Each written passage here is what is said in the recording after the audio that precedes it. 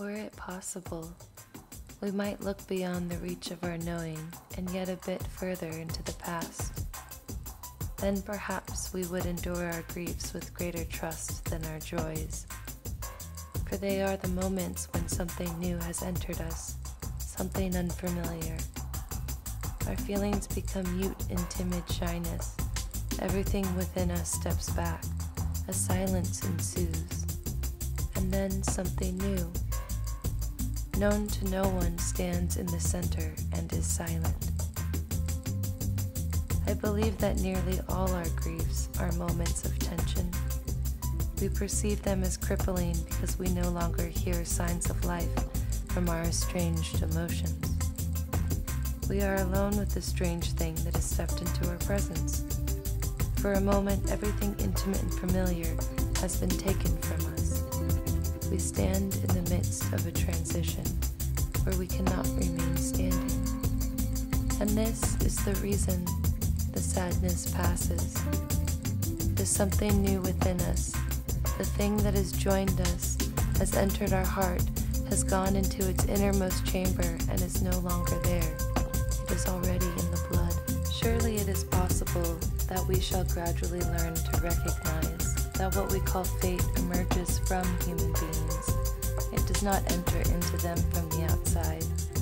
It is only because so many did not absorb their destinies while they lived in them, did not transform them into themselves, that they did not recognize what emerged from them. Therefore, it is so important to be alone and observant when one is sad. The quieter, more patient, more open we are when we are sad. Should we not encounter difficulties, more something new enters into us.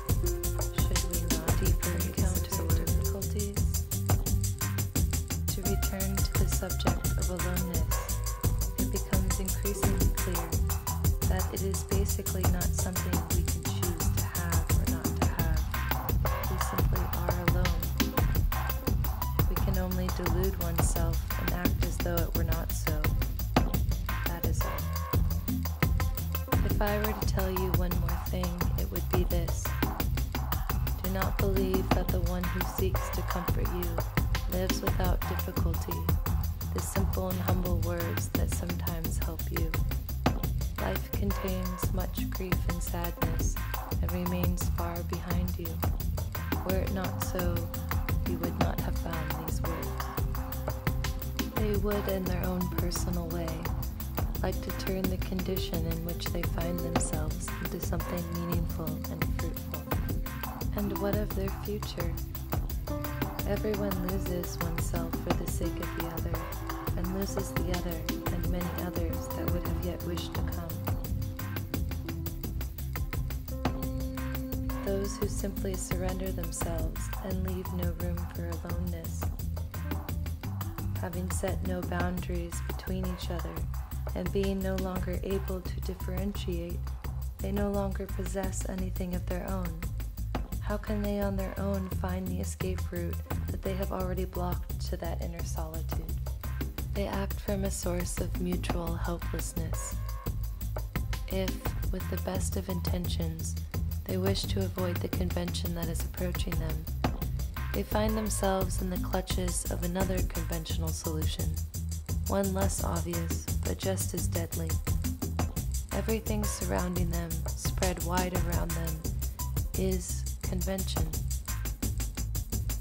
Yes, even separation would be a conventional step, an impersonal, coincidental decision, a weak and fruitless decision. Whoever will seriously consider the question of love will find that, as with the question of death, difficult as it is, there is no enlightened answer, no solution, not the hint of a path has yet been found. All good wishes for you. All good wishes for you. Two lonelinesses protecting one another, setting limits and acknowledging one another. All good wishes for you. All good wishes for you. There is no measuring with time. A year doesn't matter. 10 years are nothing. be an artist means not to compute or count. It means to ripen as the tree, which does not force its sap, but stands unshaken in the storms of spring, with no fear that summer might not follow. It will come regardless, but it comes only to those who live as though eternity stretches before them, carefree, silent, and endless. I learn it daily. I learn it with many pains.